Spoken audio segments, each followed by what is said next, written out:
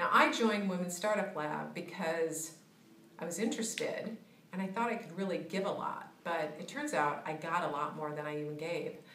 The women I met have been outstanding. It's really expanded my network and awareness of just how many women are successfully starting, launching, relaunching, and growing businesses here in Silicon Valley.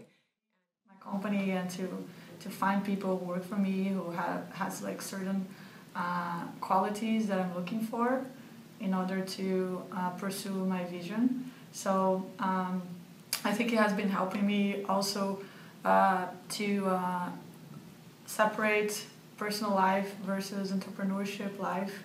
And it's something that's very complicated when you're in the middle of something that you don't know exactly where you're going. So having people and sharing experiences and hearing other is the value that I've gotten out of the network and the support that my cohort, the coaches, and the leadership here at Women's Startup Lab have provided.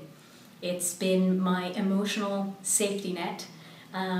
We help pick each other up when we're struggling or dealing with some difficult issues, when we're trying to re-engage integrity in our organization. Our teams have been, and our cohort has been my strength and a source for me to tap to be able to be creative and to reach the goals and objectives that I've set for Cruz and our team. So why does it matter? Why should I, as a startup founder, have to have something like Women's Startup Lab?